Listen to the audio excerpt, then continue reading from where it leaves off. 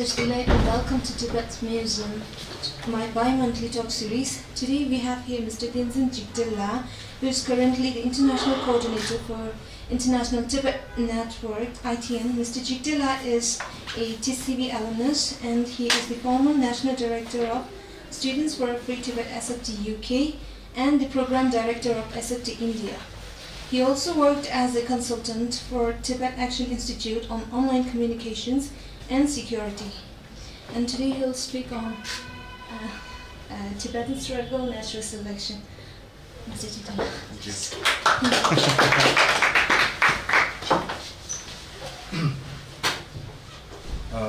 Thank you, Yusula, for that kind introduction. And I must say that Tashila, Director of Tibet Museum, he initially approached me and asked me to speak twice. And how do you say in the US, third time if you fool yourself, shame on you, right? So I tried 2 times to recommend and encourage him to someone else to speak, but I think eventually it came back to me once again, so I couldn't say no. So yeah, I think pretty much the picture says it all. This is how long it took me and what has become of me in the process of zeroing down on a session for this topic. And I admire Homer and particularly his wisdom, Homer Simpson. So how many of you here are students of biology or mathematics? No one? That's good. Any lecturers? Well, that makes things much more easier. So yeah, I think in the course of human lives, it's interesting to notice that we tend to say many things or the same things many times. But given the fact we as a human often tend to, we tend to see but fail to observe, and we tend to hear but fail to listen. And in such cases, you realize that when these very same things, or the many things, are documented in one form or the other and then shared, then somehow you're successful in generating the required level of awareness. So with this analogy, I wanted to explain my understanding of Tibet's struggle in exile through natural selection. Now, having said that, I don't mean to contest the intricacies of the theory, but simply to help put my argument in a better explanation. So, like the picture says, I just wanted to, before we proceed, I wanted to make sure that we test our intelligence, and just wanted to ask, how many of you are aware of this picture? Anyone? Well, that makes perfect sense. We don't have any students from biology, mathematics. No one? Well, when I was looking for the picture, I thought the other guy on the left was pretty much the trimmed version of the guy on the right, but these two are different characters. But I think you'll figure it out as we proceed, with my presentation. Now, okay, so let's move on to the next slide. So how many of you are familiar with this picture? Everyone's familiar? Okay. Well, excellent. We're getting there. Now, let's move on to the third picture. How many of you are familiar with this guy? So we don't want to move down to that level of intelligence, right? Well, so that concludes our test of intelligence. Now, let's move on to this picture. How many of you are familiar with this picture? No one? Anyone? So this is the HMS Beagle ship, the very ship on which Charles Darwin, he embarked on a voyage, and through this voyage he was able to make this landmark discovery, and which later helped him form, the theory of natural selection. So the early guy basically is Charles Darwin, right? I'll get to the other guy later on, you'll realize. So in his voyage, what he discovered was he observed many different species, and he figured that there were a lot of resemblances, but at the same time there were many subtle differences, right? And he attributed these subtle differences to the creature's ability to adapt to reality. And he realized those creatures who actually were able to survive or overcome the struggle for existence, they survived. And which, in a manner of speaking, is to say that they evolved. And I believe that, likewise, for any movement to sustain and survive, we need to evolve. So that is why, on that note, I would like to present my understanding of our struggle here in exile by applying this general premise of the theory. So when I look into our struggle here in Exile, I look it through three different aspects, and that is institutions, population, and campaigns. Now, this is a chart I worked on, and you can see the different years, where different institutions were established, right? And one of the first and the most remarkable thing that His Holiness did after coming into exile, for which I think the movement and we as a people are forever indebted to, is establishing the Tibetan government in exile, which now commands the legitimacy of the movement and the people in large. You can see that was the first thing that was done when you came into exile. And then Tibetan Institute of Performing Arts was established as a sort of a cultural revival and preservation center, and likewise, we saw schools were later on established. So, so here is, like our Central Tibetan Administration based here in Himachal, and earlier it was known as Tibetan Government Exile. And if you have time, please feel free to, make a visit. And Tibetan Institute of Performing Arts we have here in Dharamsala. And schools, we have three different variations of schools. We have Central School for Tibetans, Tibetan Children's Village, and Sambora School. And Central School for Tibetans is basically managed by the Indian government, and the other two are either independent or under the under the Tibetan government exile. So they have varying number of branches: 12 schools, 71 schools, 81 branches. Sorry, 8 branches. And then you have the monasteries as a sort of important centers for learning Tibetan Buddhism and sustaining the Tibetan Buddhism. And these are images of 3 important monasteries of Tibet: Sera, Drepung, and Ganden. Sera is, these are all based in southern part of India. Sera is in Bailakupi, and Drepung and Ganden, they're based in Mankot.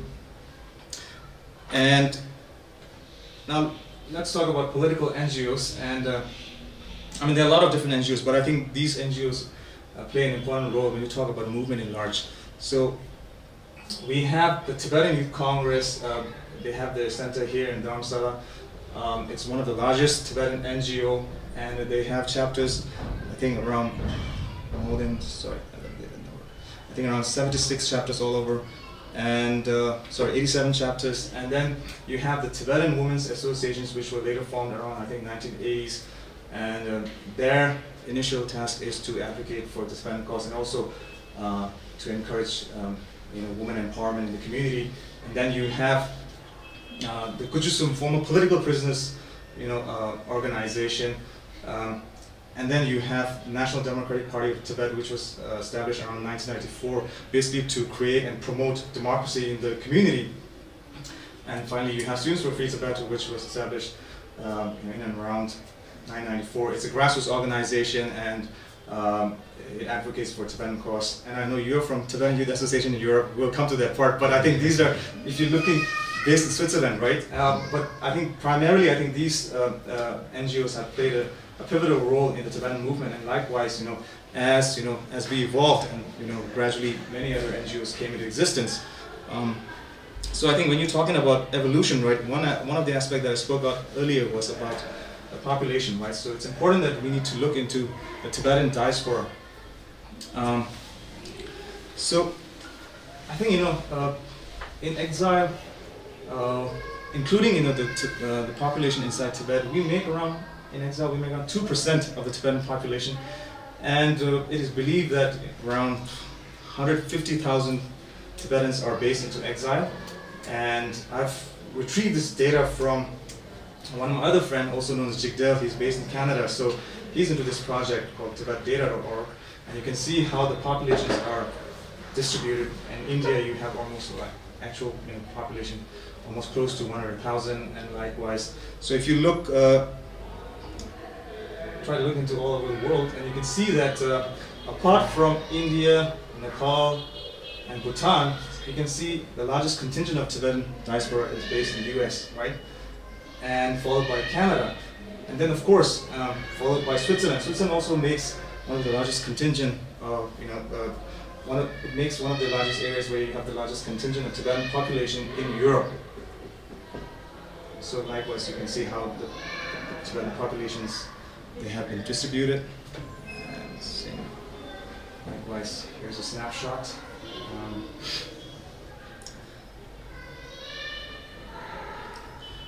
So I think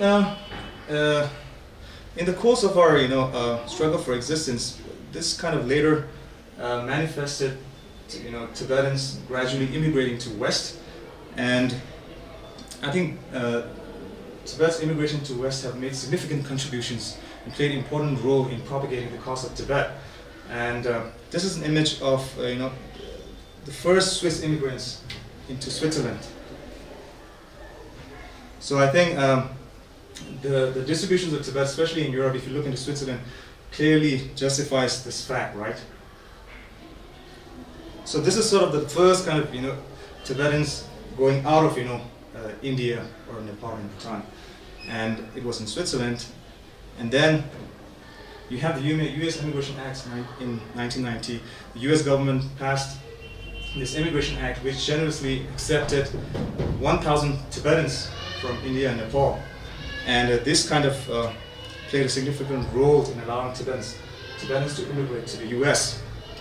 And then you have the Canadian Immigration and Refugee Protection Act 2012, and the Canadian government was very generous to accept 1,000 Tibetans from Arunachal Pradesh, in settlements in Arunachal Pradesh, which is in northeast part of India. And basically, Tibetans immigrating to West allowed them to play to the strength of their countries in advocating the Tibetan cause. Now so these concludes two aspects of the Tibetan movement or Tibetan struggle here in Exile. Now, I think looking into campaigns, I think this picture says it all, and I think for a movement it is important that it has to be a multivariable, and I think it takes no science to argue that given our circumstances then when we first arrived here into Exile, one of the most sort of common or natural form of expressing our dissent against the Chinese government is through protest, and in that case it would have been less likely organized or coordinated. But interestingly, according to a survey we did in 2010, protest still remains one of the most sort of preferred form of tactics in terms of a campaign. But let me tell you that in this case, protest alone is not the tactics that is employed within our movement. So you can have access to this report if, on our website tibetnetwork.org, or else you can let me know. I think gradually what happened was, over the course of movement, we kind of gradually evolved from the streets to impacting changes at places where actual policies are made. So for instance, this is a direct action by Students for Free Tibet, and there were many other groups who kind of were intensively involved in a month-long campaign. And what actually happened was, because of this intensive campaign, initially a loan of around $40 million was rejected towards China by World Bank. And if that would have gone ahead, it would have basically encouraged a migration of around 60,000 Chinese into Tibet. So you can see how our movement, especially in terms of campaigns, is gradually evolving. Now here once again, and this is in 2014. Now, using the mechanism of universal jurisdiction, Tibet groups were able to basically file a lawsuit against former Chinese leaders. You have the President Jiang Zemin and former Prime Minister Li Peng, and this lawsuit was pursued in Spain, where they abide by the universal jurisdiction mechanism. And we were successful in this lawsuit, and eventually the Spanish judge issued an international arrest warrant for these two leaders. Now, moving on to 2015, you have the Reciprocal Access to Tibet Act. So what happened was, basically, this was a bipartisan bill. introduced by Congressman Jim McGovern. He's a Democrat, and you have Joseph Pitts. I don't think you can see that. He's a Republican, a former congressman. And what this bill basically does is it asks China to allow unfettered access to U.S. citizens into Tibet, because that is highly restricted. And if China fails to do so, U.S. would reciprocate that act to any Chinese officials. So that is the main gist of the bill. Okay. So you can see that our movement now, it's becoming more multilateral, and I think here I would like to bring Tibetan Youth Association in Europe into the picture. So we have our advocacy coalition present most of the time, especially whenever there are hearings at the UN, and we have our representatives. And this is basically a sort of a joint collaboration between Tibet Justice Center, Students for Free Tibet, and you have Tibetan Youth Association in Europe, representatives, right? And of course, Tibet Network. And we have a similar sort of advocacy week here in India. And this fall, during the monsoon session, Parliament session, a team from here will be heading down to Delhi and will be lobbying members of the Indian Parliament and also meeting other dignitaries. So now, as we gradually evolve, we have, our movement becomes more multilateral, and then you can see how it has become more coordinated. And for instance, in the case of 2008 Beijing Olympic, it was not just in Beijing that we were able to carry out this huge, massive campaign. It was basically all over, around the world. And at that time I was in the UK. We were able to protest against the Chinese torch relay, and likewise the same was done in France and the US in San Francisco. And here's a picture of the G20 protest in Australia. And this protest, this campaign was carried out not just alone in Australia, but all over the world. Okay. So you're happy, right? I've included TYA. You can say that to your president later on. Okay, so then I think it's also important to notice that how we have, within our movement, we have started making emphasis on collaborating with other, rights advocate group, and also Chinese dissidents, Chinese human rights advocate activists, and you have Southern Mongolian activists, you have activists from East Turkestan. And here's an image, and here's a joint statement that was released through Tibet Network in light of the umbrella movement in Hong Kong. And also here's my friend Xiao Jing. He's a former survivor of the Tiananmen massacre, and he's here in the UK, and he was protesting Xi Jinping's arrival. And over there you can see you have this collaborated campaign along with Rabia Kadir. She's representing the East Turkestan movement. And also when opportunity arises, we try to hold side events within the UN or elsewhere. So this is a sort of a collaborative project called Human Rights Defender, which was, I think, it was done in the UN as a side event. And then you can see how we kind of started sharing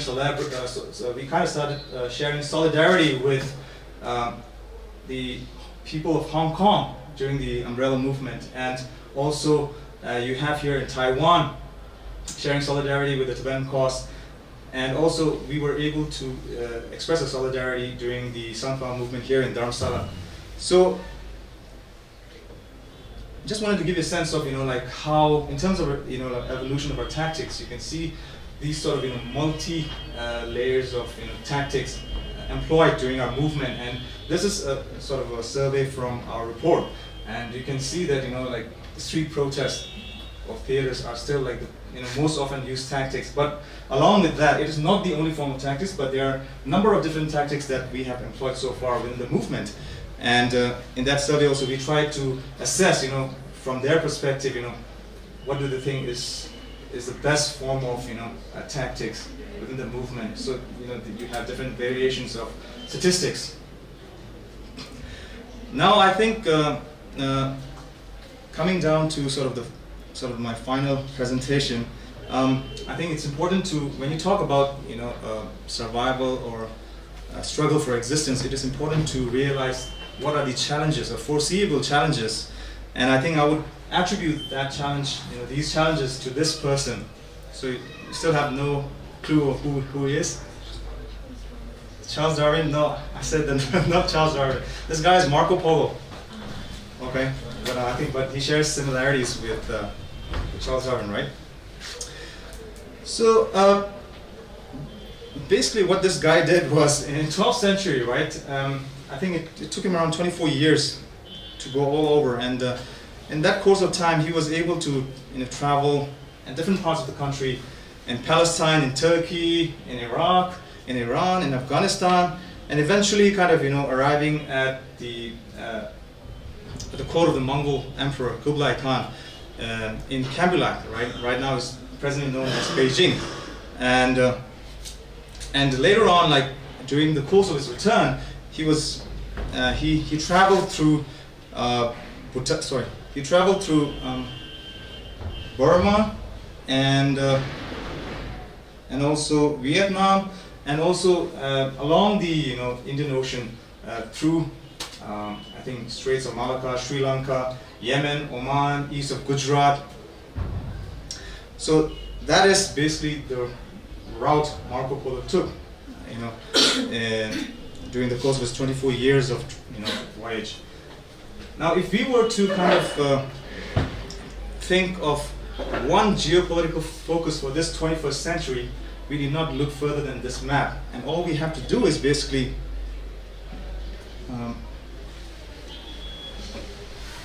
superimpose this map with this one, and you realize the latter, this map pretty much is a replication or a duplicate of Marco Polo's route. And this, ladies and gentlemen, is none other than China's 21st century grand strategy. It's called One Belt, One Road Initiative. And the objective basically is to connect the ancient Silk trade route, along with the maritime route. So what they aim to do is basically to bring connectivity along these areas through railway lines, through seaports, and through roads. And this project involves around like 60 different countries. The investment is estimated around $4 trillion and $8 trillion, and it is believed that Asia alone will need an investment of annually $900 billion over the next 10 years.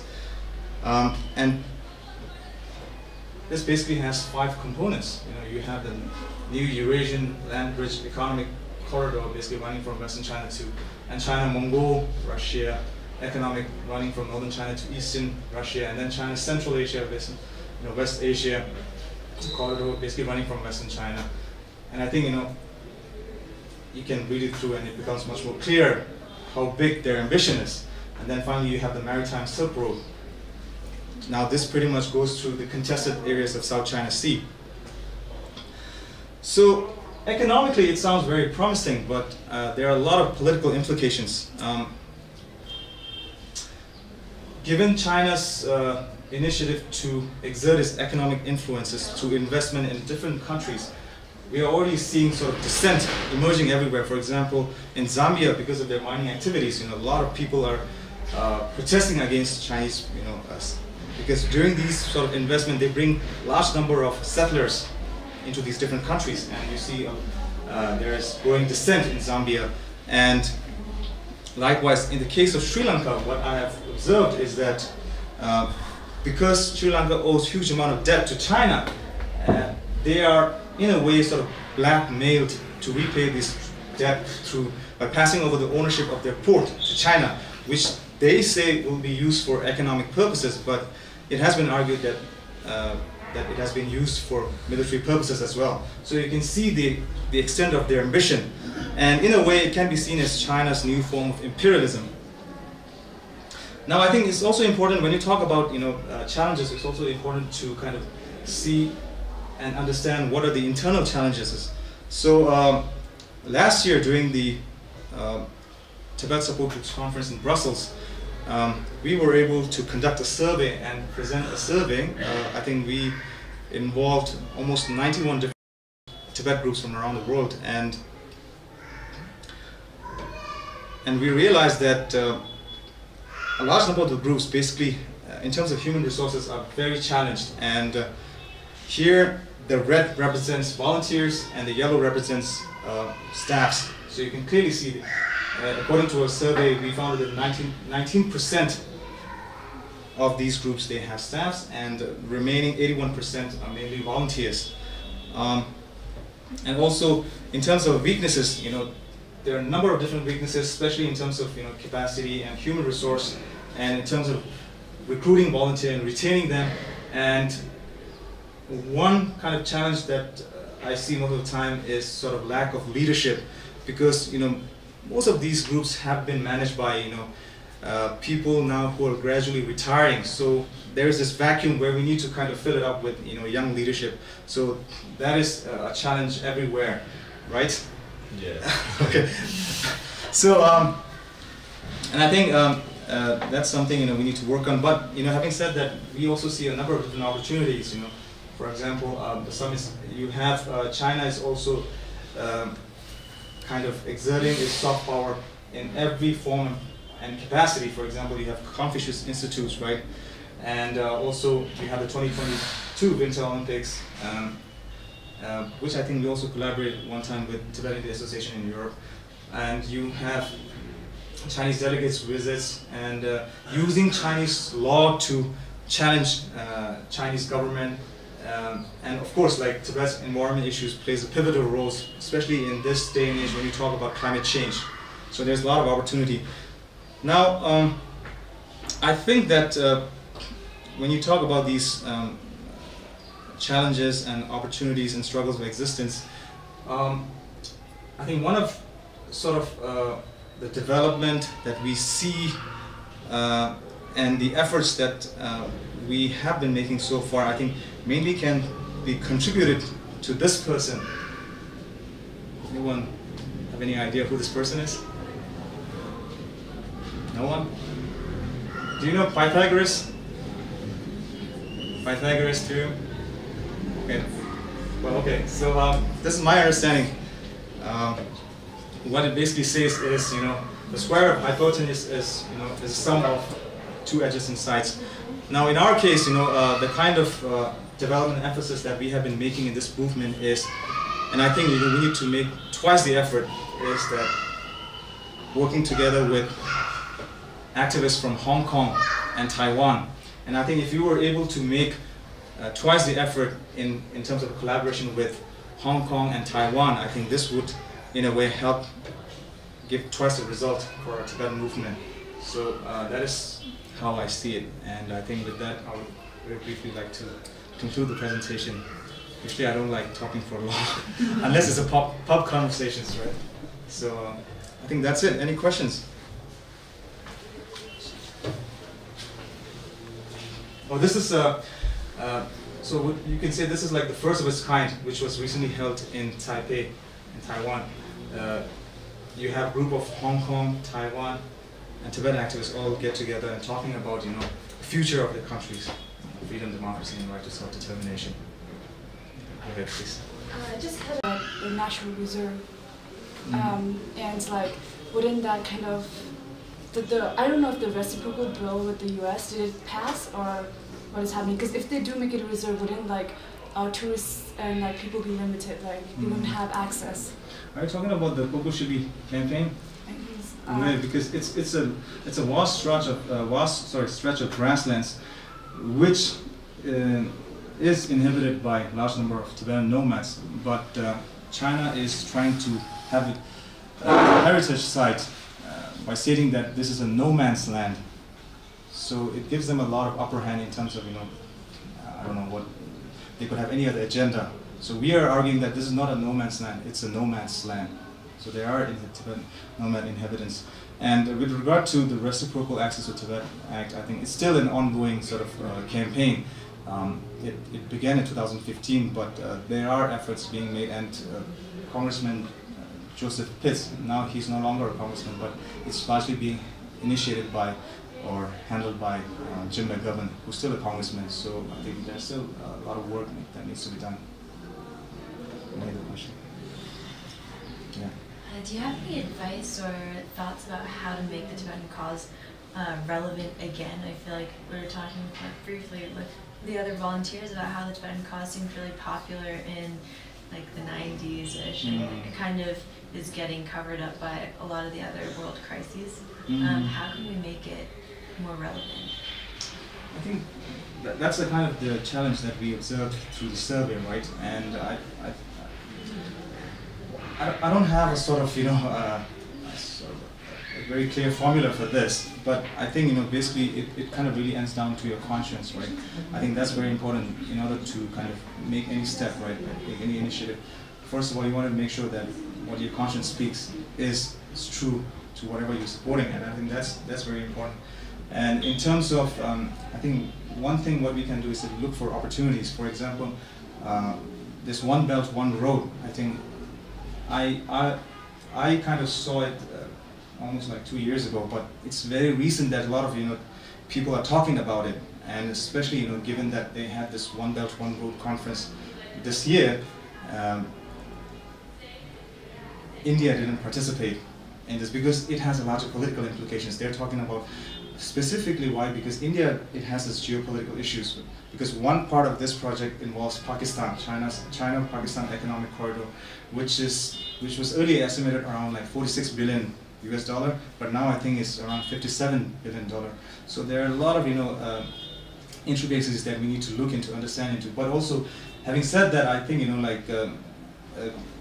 because when you're talking about China's economy, it's not a standalone entity. It has to depend on any other country to generate this economy.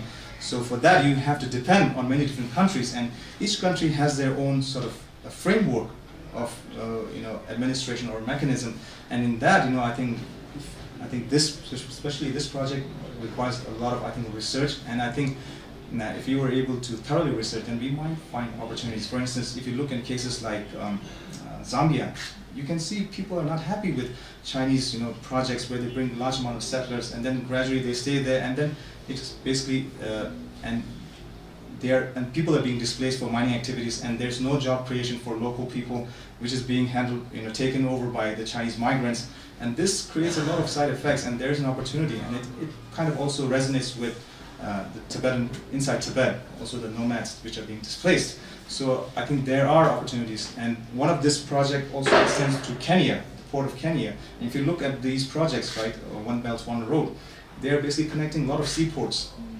And in Kenya, we have the TSG Kenya group, and which we look forward to kind of updating them with more sort of detailed information of what are the larger political implications, and therefore they can make sure that they find these opportunities to ensure that Tibet is always in the larger picture. So I think that is how I think, and I'm sorry I don't have sort of like an exact sort of formula for how to work this out, but I think things like working together with Hong Kong activists and Taiwan activists, it's something I think it's a great opportunity, and basically we are being challenged by the same opponent, right, China, and very soon in July 1st we will be releasing a joint statement together supporting, because July 1st is the 20th anniversary of handover of Hong Kong to China, but the people in Hong Kong, they're not happy, and we will be releasing a joint statement in support of the freedom movement in Hong Kong. I would like to thank Mr. Jigdal and would like to present this small token of appreciation on behalf of Tibet Museum. Thank you. Thank you. And thank you all for joining.